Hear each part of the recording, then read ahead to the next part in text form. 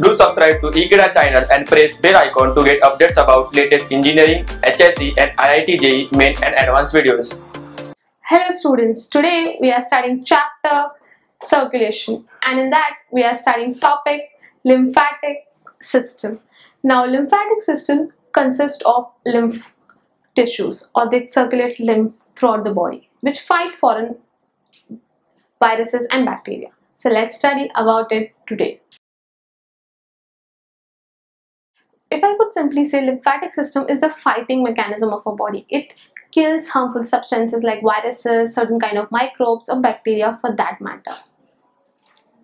Now the lymphatic system in human beings, or the system that's present that protect us from harmful outsider foreign antigens and which fight substances which are very detrimental to our health, also they fight harmful microbes, viruses and bacteria, is the lymphatic system.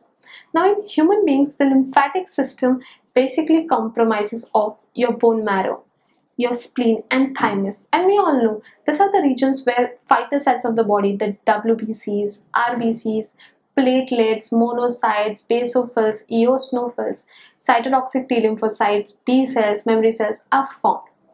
Now as a circulatory system is there which has got different pipelines or branches with it, similarly your lymphatic system also had branches that spreads eventually across all your body. But basic difference is that it carries a colorless liquid that's termed as lymph to various parts.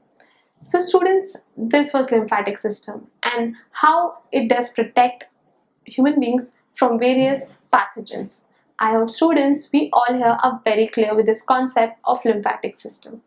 Thank you.